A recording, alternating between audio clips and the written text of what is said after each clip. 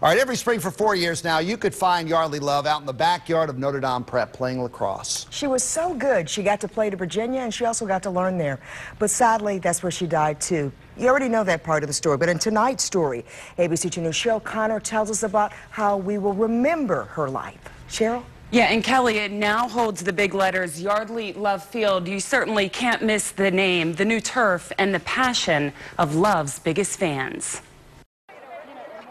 Every walk onto the field will be a win. Yardley Love's name is now on new turf. It's a new day for Notre Dame and her family. It gave us something positive to focus on and to work on. It really pulled us up and got us going and got us out every day. Love played lacrosse and field hockey behind the buildings of Notre Dame Prep before going on to UVA, where she was killed by an ex-boyfriend. Here, there will be so much life. Athletes playing on new turf, competing on an equal field. Many of us here today remember when the field was a barely regulation-sized strip of grass right over there, surrounded completely by woods.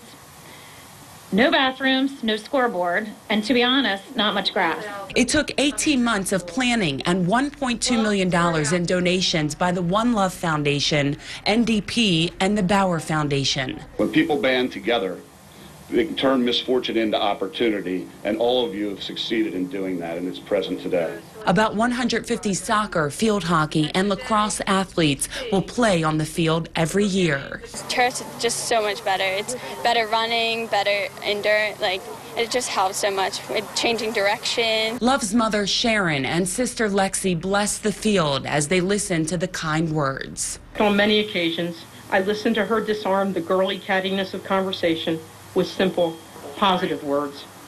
This field of love is now the future field of dreams. I think the field is such a great tribute to Yards.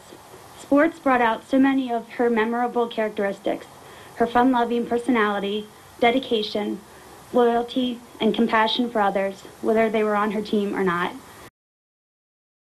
Yardley Love's mom and sisters say they will be out at games played on the turf field. They will also take the story and the foundation to a national audience when an interview on the new show Katie, right here on ABC 2 at 4 p.m.